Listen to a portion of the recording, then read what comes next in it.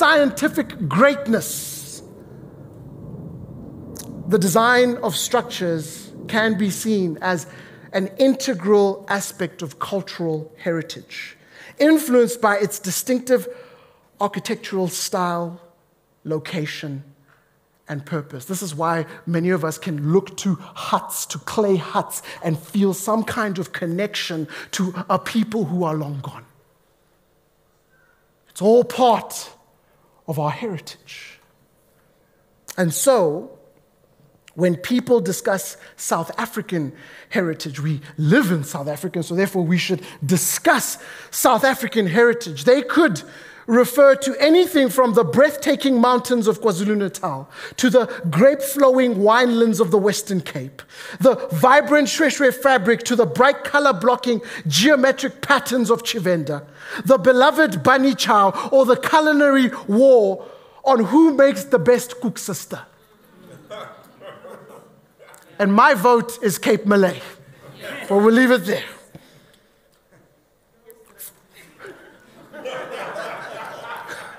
I love it. It has to be proven, though. Please bring. Extravagant fellowship. Please, no, say that. Heritage is an intensely personal journey, evolving uniquely for each individual, but caught up in the communal aspect of who we are. And so therefore, we could summarize by saying heritage is language, culture, and ethnicity. Heritage is pain and joy. Heritage is defeat and victory. Heritage is cuisine, music, fashion, and art. Heritage is past, present, and the hope of a bright future. All of it is heritage. And so if that is the case, then we must ask the question, can the gospel impact the complexity of heritage? If we're going to say, my goodness, that sounds so complex, there's so much to dive into, there's so much to take apart, can the gospel impact all of it? Or is it easier for us to simply leave heritage alone? Because where does one even begin? Maybe that's why it's easier for us to reach people with the good news of the gospel. But in doing so, here's what we do. We teach them our language, we teach them our culture, we teach them our preferences, imposing the gospel as if like that is the gospel. No, those are just your personal preferences. I want us to think about this for a moment. For some reason, the church thought, and look, I'm not bashing those who have come before us. We ourselves need to examine our own hearts and evaluate what it is that we are doing. But does it make sense to show up in a context and go, you know what, instead of me trying to understand your heritage and seeing how I might be able to apply the gospel, no, we say, learn my heritage so that you might hear the gospel.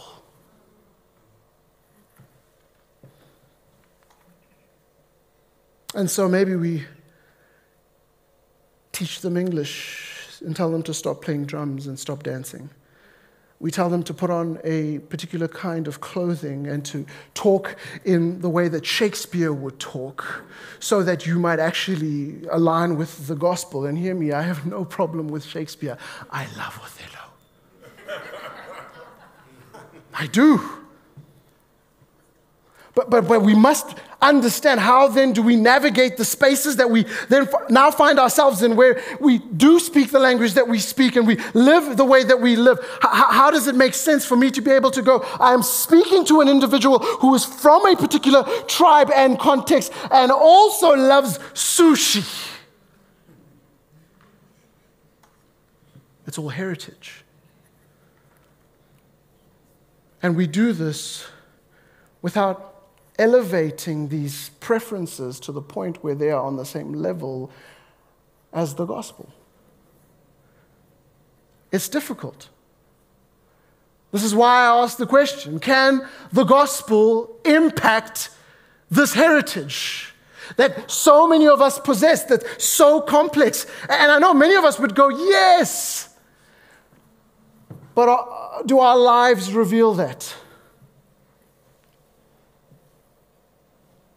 The gospel of Jesus Christ allows us to rejoice in what is good, to see redemption in what is broken, and to reject what is evil.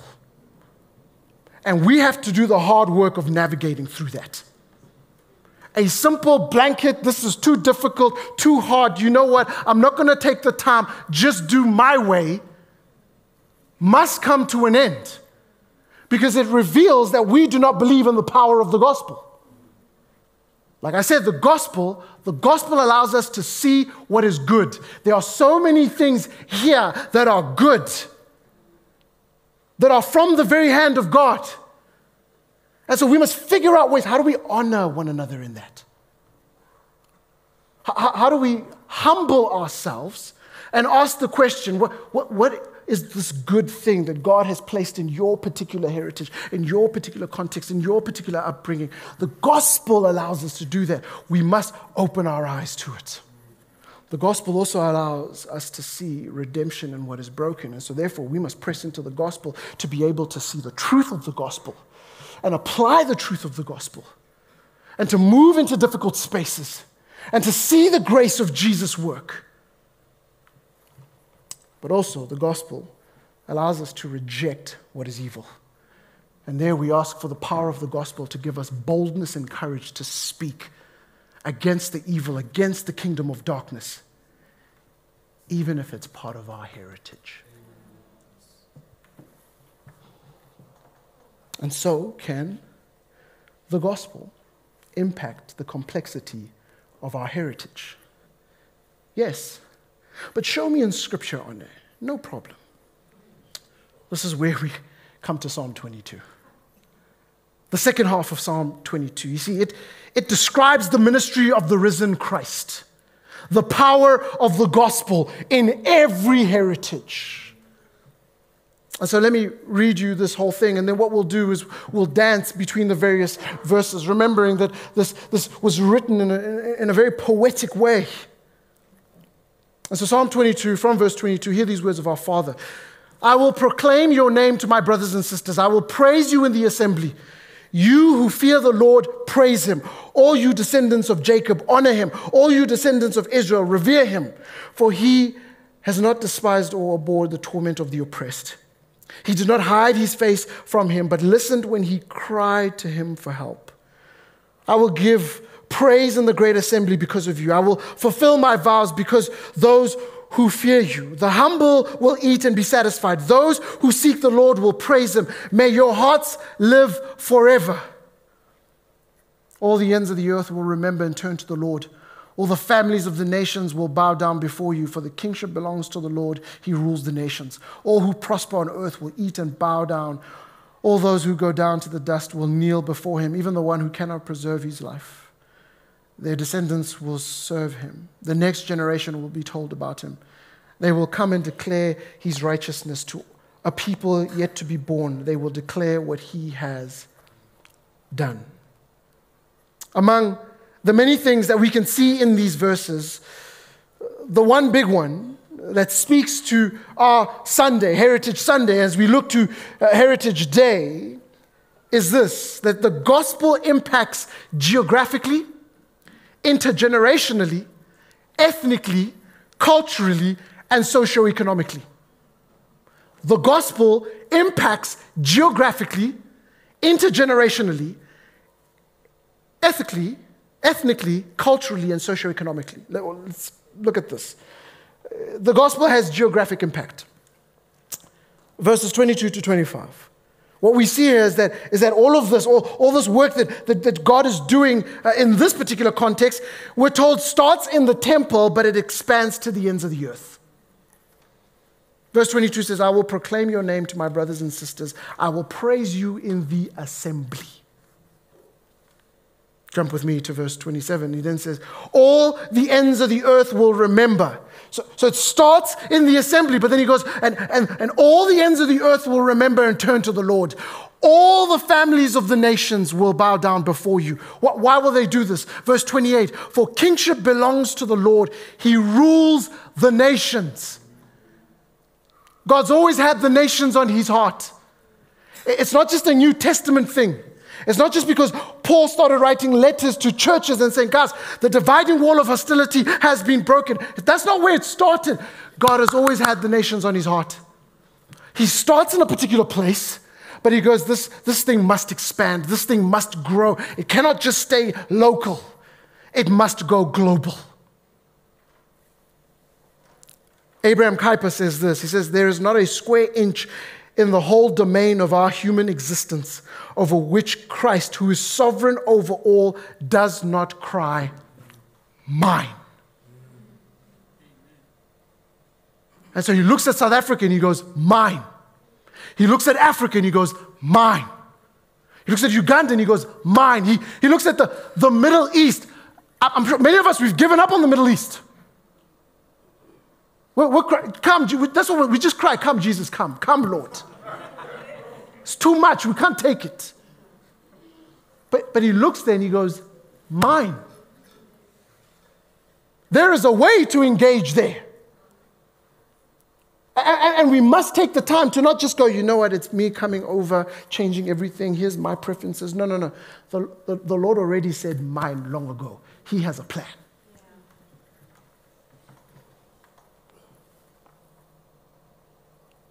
We should know that we can go anywhere in the world with the gospel and know that the Lord has gone before us. And if he has gone before us, then he has assured victory for us. But do we believe? It's one thing to say yes. It's a whole other thing to take steps of obedience in that direction. So it impacts geographically, but it impacts intergenerationally as well. Let's go back to verse 22. It says, I will proclaim your name to my brothers and sisters. I will praise you in the assembly. For the following, we go to verse 29. All who prosper on earth will eat and bow down. All those who go down to the dust, so it's those who've died, will kneel before him. Even the one who cannot preserve his life. That's you and me. And so there's those who've gone to the dust, but now he's like, let's talk about you guys in the room. None can secure or preserve his natural life longer than God is pleased to continue with it. I hope we know that. That God is the author of our lives, but he's also the sustainer of our lives. So he has control over that as well. Verse 30, their descendants will serve him. The next generation will be told about the Lord. They will come and declare his righteousness to a people yet to be born. So now he's throwing in the unborn. He's going, there's those who've died. God's got a plan. There's those of us in the room. God's got a plan. And those who are yet to be born, God's got a plan. They will declare what he has done. All of history is bound together by the bookends of God's love. All of history. Front to back, it finds itself in the saving works of Jesus Christ. All of God's work is intergenerational. And I know some of us, we go, you know what, this is the generation. Like there's a massive war between like a millennial, Gen X, baby boomers. Like I have no idea. I've gotten to a point where I'm like, I have no idea what my kids are. And they keep asking me, like, what am I? I'm like, I don't know. You guys are weird.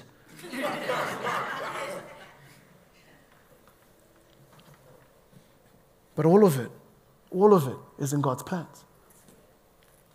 Here's another way to say it. From womb to tomb. From womb to tomb, the gospel impacts. And so when we talk about generation after generation after generation, and as we see culture change and heritages change and evolve, he's not caught by surprise. I know we are. We're trying to figure out, like, what am I going to tell my kids? Because I grew up in a context where it's like we had to put a whole thing on a wheelbarrow and wheel the thing all the way to where we get water, and the whole village had to figure out how to do that. My kids just go in the morning and open it, and you know what they do? They just leave it open. We got to figure out how to navigate through that. But what I'm telling you is that the gospel has gone ahead of us. The gospel has a plan for you kids. and your grandkids and your great-grandkids. And by grace, for some reason, God goes, you know what, I'm going to rope you guys in so that you can play a role in this. They'll have no idea who you are. They won't. We're so trying to build names for ourselves. 200 years from now, no one will care who you are. Some of y'all 10 years from now. But that's cool. But we're told here, they will come and declare his righteousness. They will declare what he has done. What has he done? What is he doing now in you? Intergenerational impact. The gospel can impact ethnically and culturally. There's a big one. Ethnically and culturally. Again, let's go back to verse 22. I will proclaim your name. I love that. I love the fact that we're starting that way. I will proclaim your name. Isn't that a great way to start anything that you do? I have all these plans, and this is what I want to do, and we want to plant churches, and we want to reach these people, and we want to break generational curses, and we want to all these things, but we start with, I will proclaim your name. Why do you think we start that way on a Sunday gathering here at Rooted Fellowship? We start by proclaiming the name. I will proclaim your name to my brothers and sisters. I will praise you in the assembly. So some translations say in the congregation. David, the author of this psalm, is talking about his fellow Hebrew brothers and sisters here. I'm going to praise God for your goodness. And so think about it. He's just looking around. These are my people of my tribe, my brothers and my sisters, my cousins, and these are my people. So he starts there. But he doesn't stop there. He expands to the nation of Israel, to the other tribes. Verse 23 says, you who fear the Lord, praise him. All you descendants of Jacob, honor him. So now he's going after all the tribes. All you descendants of Israel, in case you didn't know, revere him. But he doesn't stop there. He doesn't just stop with Israel. He goes, no, he's always been making the circle bigger. He includes the nations. All the ends of the earth will remember and turn to the Lord. All the families of the nations will bow down before you. I know we read this and we think geographic, but I want us to double click and to really recognize what God is doing in the complexity of heritage here. He's going, listen, it's not just about where they live, but it's also about who they are. If you read the letters to the churches that Paul wrote, a lot of the issues had to do with ethnic and cultural issues. Yes, there was a lot of theological, strange things that he had to call out, a lot of evil that was happening there from a doctrinal perspective, but he was also going, hey guys, so you guys are trying to figure out whether to eat bacon or not. Oof. Oh, which holiday you want to celebrate? Okay, let's talk a little bit about that. Can you imagine that? Like having to deal with all that complexity, like even in this very room. Like we could walk out of here and some people going, oh, but my song wasn't sang in my language. It's a real thing.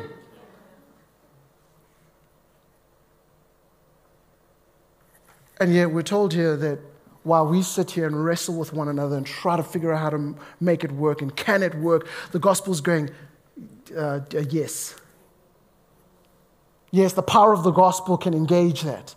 It figures out how to bring people from all walks of life because God has always been about the nations. In his creative genius. What, you think that like the way that you do things is because you came up with it? It's in his creative genius that he gives us culture and ethnicity and different ways of doing things. But those things should never get in the way of the gospel. The gospel's impact doesn't stop with one people group or one culture. Its power extends to all the nations. That's why in John's vision of heaven in Revelation 7 verse 9, he sees a great multitude. Guys, you've got to read these words. A great multitude, and then he goes on to say that no one could count. It's blowing his mind. Like he's up there and he's going, like, what on earth is going on here? What is happening here? Why are these people here? You know, one of the reasons that the church, there was 5 reasons, I don't have time to get into them, that historians have documented on why the church had so much impact. Now again, many of us, we say Constantine one day gave his life to Jesus, which is very possible. I'm not against that. God can do whatever he wants. But historians are going, there was also this thing called the church. And we were trying to make sense of it. And it was coming through. I mean, like the Roman Empire couldn't figure it out.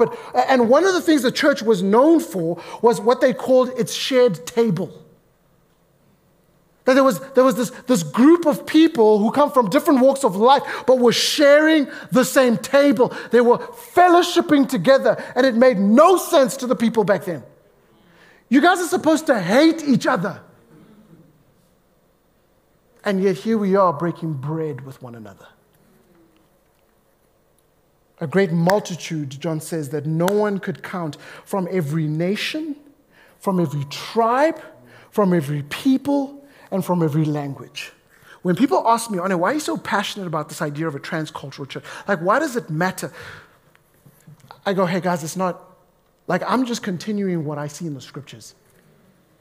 I'm just trying to be obedient to what I see in the scriptures. Now, we could have a whole other conversation about, well, this church looks this way and this church, no problem, we can talk about that. But right now, I'm talking to you, because you're in the room. The reason I'm passionate about it is because this is our eternal reality. So we might as well get comfortable now. It impacts ethnically and culturally. But also the gospel impacts socioeconomically. Now this is a real tough one. It's a real tough one, but it impacts socioeconomically. Verse 26, the humble, other translations would say the afflicted, the poor, the miserable, the meek, those who are low in society. The humble will eat and be satisfied. Those who seek the Lord will praise him. May your hearts live forever. Jump with me to verse 29. And then it says, so here's the humble, here's the poor, here's the miserable, the meek. But then it goes, verse 29, all who prosper, those who have wealth and possessions, on earth will eat and bow down. I find it interesting. Now, there's various ways to interpret this, and many people have interpreted it in various ways, but we all come back to the same thing, in that, listen, this what's happening here is going, listen, rich or poor, it's bringing us all to the same place, and that is bowing before the sovereign God. There will be an equality of satisfaction and worship. An equality of satisfaction and worship, regardless of your socioeconomic class. All will be humbled in reverence before the Lord. All of us. Doesn't matter what you're wearing, what car you drive, where you live. We're all going to bow. And none of us are going to be looking at what name is on the back of your shirt. I'm telling you, it will pale in comparison to the one we bow before. And so if that is our eternal reality, why are we not getting used to it now? We're so fixated on like, oh, so but what do you do and where do you live? And even the questions we ask. What do you do? So sometimes in there, now I know some of y'all is genuine because your heart's right and you love Jesus and it's amazing. But when we ask that, it's because we've looked up and down a few times. It's because we saw the car you came in with. And so now we're wondering, so what do you do? Trying to figure out, how close should I be to you? Instead of going, how close can I be to the Lord? I love this idea of shalom. I know we talk about peace.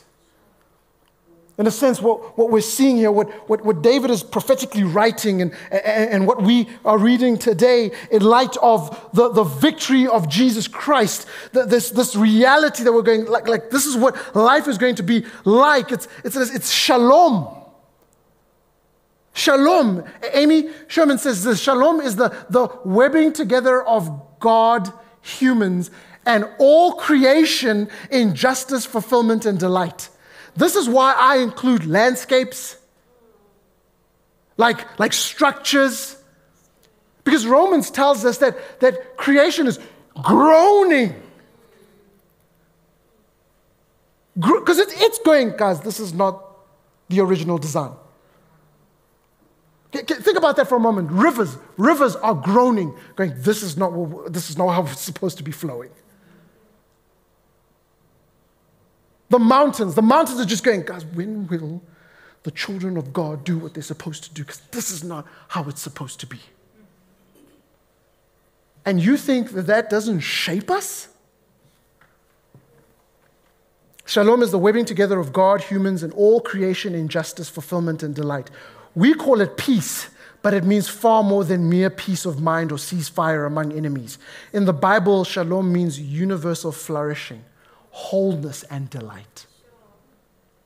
That's what the gospel does. It ushers in universal flourishing, wholeness, and delight from a people who come from different walks of life, who look different and think different.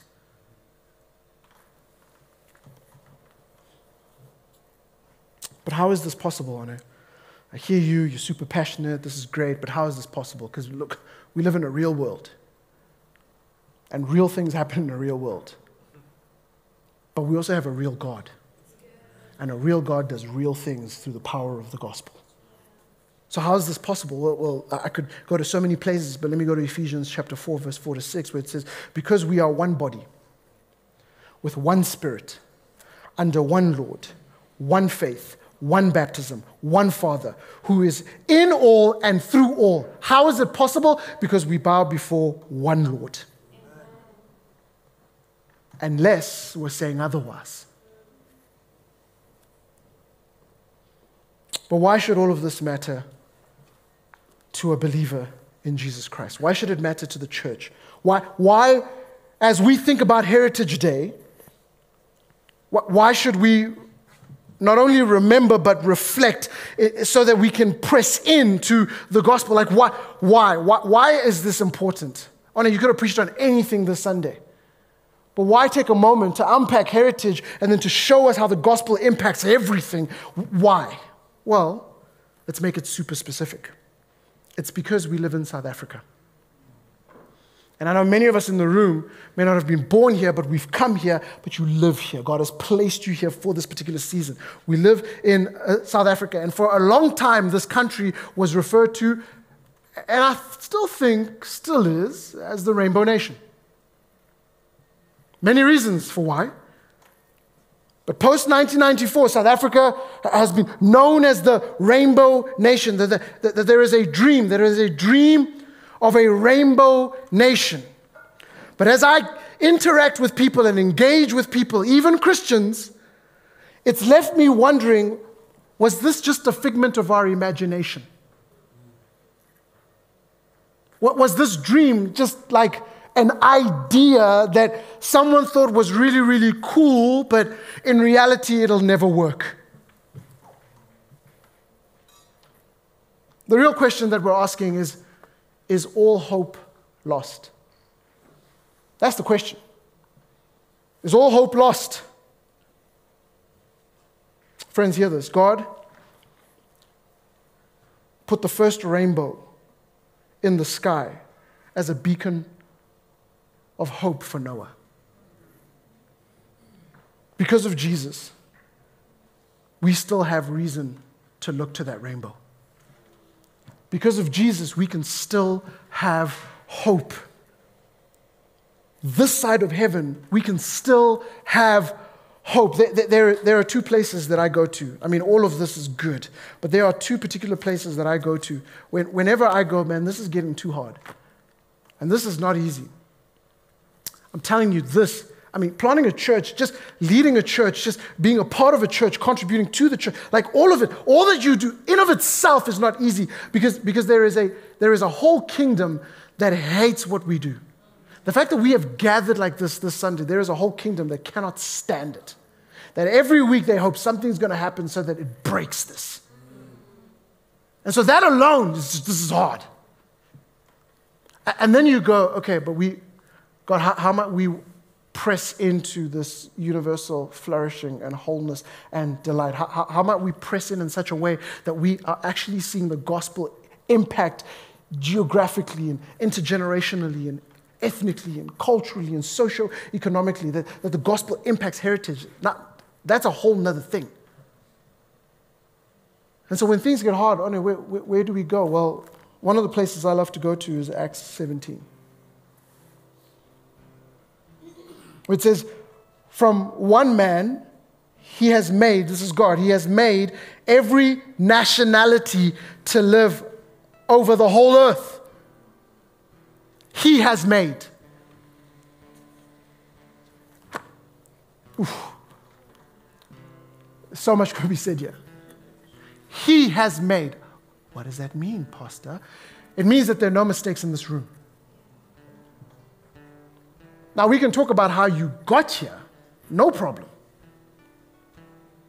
But because He has made, there are no mistakes in this room. And so how you show up, how you engage, how you operate, how you think, and it's all shaped by experiences and life. But I want you to know, as an image bearer, there are no mistakes. He has made every nationality. Think of a nationality. Yep, God's idea. To live over the whole earth. And so it's not just Jerusalem. It's not just Judea. It's not just Samaria, but it's the ends of the earth. He has made and has determined. So no accident, no whoopsie. He has determined. It's this language of like He's gone, listen, before I speak everything into existence, here's the plan.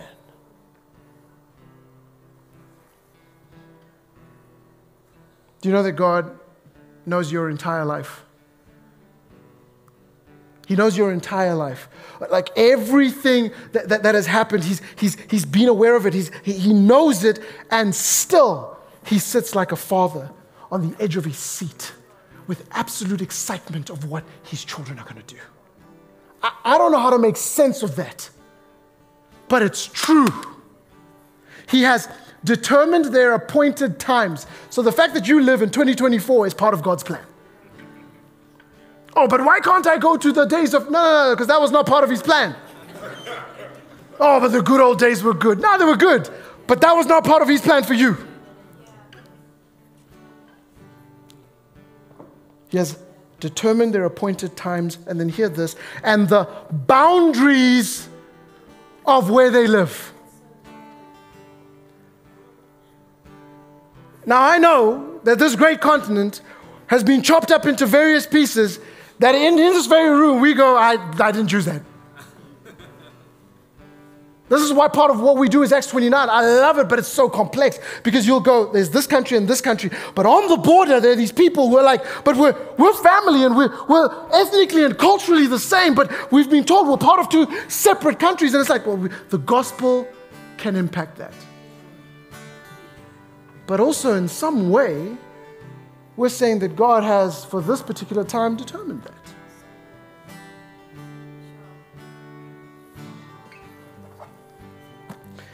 He did this so that they might seek God.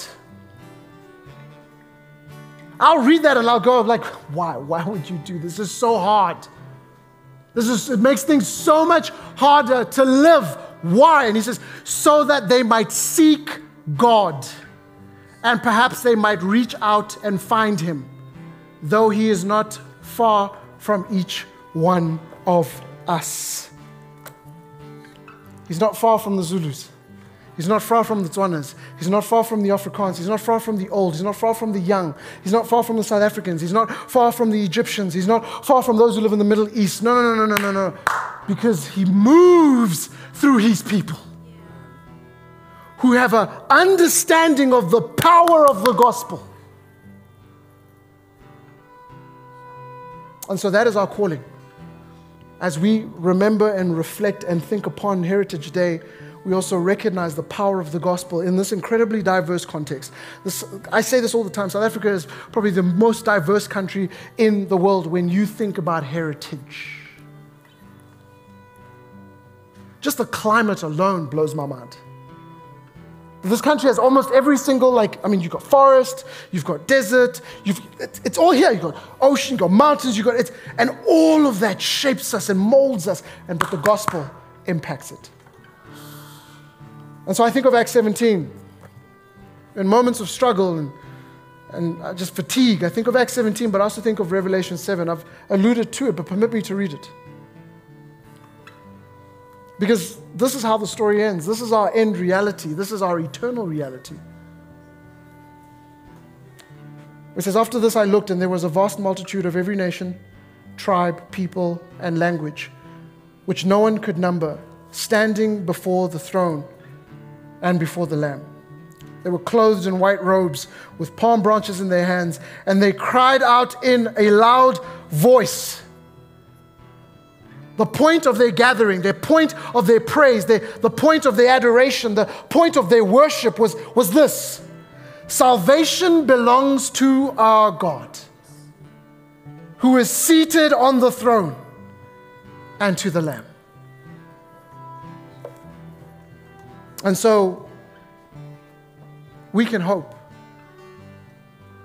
And this reality, we can hope, we can have hope, we can stand in hope. Because you know what? Ultimately, our heritage is heaven. The culmination of all of this is heaven. And so right now, will we take those steps of obedience, believing in the power of the gospel? Paul writes that the cross is foolishness to those who are perishing. That's why many, even those in the church, can give up, can find it easier just to kind of apply their own preferences, to just say, you know what, it's too hard to figure out how to do this, and to navigate through history and pain and trauma, and to try to figure out what are the good things in this particular culture, and then to embrace and enjoy. It's foolishness to those who are perishing, but to those who are being saved, it's the power of the gospel. And so, Father God, would you make us a people who believe in the power of the gospel? Would you cause us, Lord, to get out of the way, that so many times we find ourselves stepping in places that we should not.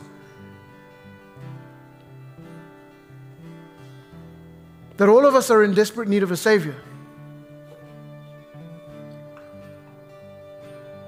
And in your creative genius, you have found ways, different ways, vast ways, just incredibly beautiful ways to communicate that to all of us. Not just in this time, but throughout history. And yet you are leading us all to the same place, where we will all be before the throne, on our knees, worshiping you. And maybe for a moment, maybe for a moment, just because you cause it to be so, we'll get to look around the room and recognize that, God, you have always been on a rescue mission, forming a family for yourself, a family for yourself, a family for yourself from all people. And I can't wait to hear the testimonies of how you worked, God, in the lives of people, especially where people were like, there is no hope and there is no way, and yet the power of the gospel makes a way. And so, God, would you continue to pluck people out of darkness into your marvelous light? Would you continue to move people from being orphans to becoming children of your kingdom? And may we live as free people. Because whom the Son sets free is free indeed, in all the heritage that we have. We are loved more than we could ever imagine. Let that be true today for every single person who's gathered here. We love you. We praise you. In Jesus' name we pray. Amen.